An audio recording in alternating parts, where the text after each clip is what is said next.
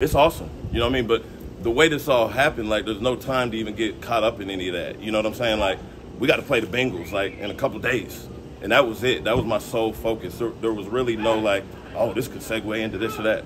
This was all about getting ready for the Bengals, and that's been my only focus, I promise you. What's the dynamic going to be like between you and Sully on game days? Will you guys be in communication?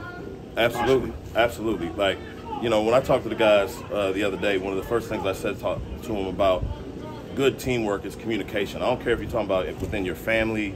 You got to communicate. And that's player to player, coach to player, coach to coach. And so he and I are going to work real hard to be in lockstep with each other.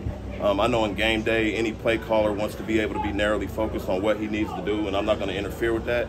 But at the same time, we're going to have enough conversations and tee ourselves up as well as we can, so when we go into that game atmosphere, we're all on the same page when the chips start to kind of fall out.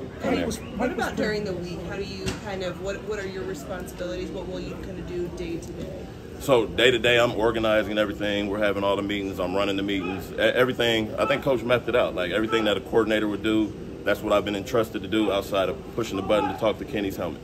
How did the way that, you know, you're organizing things, how much of that was a foundation that you made using the running back rooms? He said he really liked how you were using the room and running the room. How much of what you're doing now did you start there?